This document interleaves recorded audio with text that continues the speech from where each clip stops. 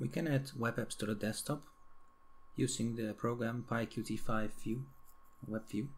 So first thing to do is to add an icon. You can do that with this command. So this will add an icon to the desktop, and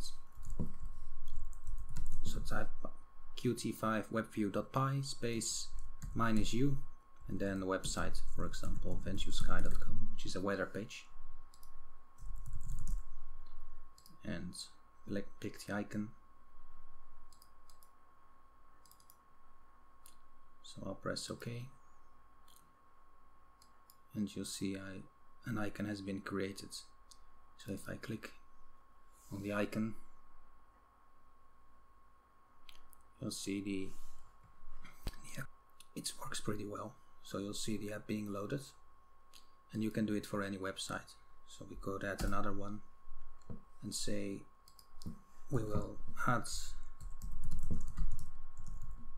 website skubuntu.com, which is like a forum for help. So select the right icon again, press OK, and you'll see the icon has been created.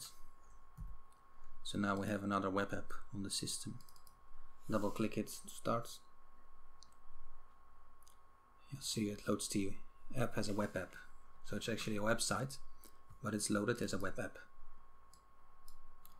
So you'll see the website in here. You can also reload it if you want.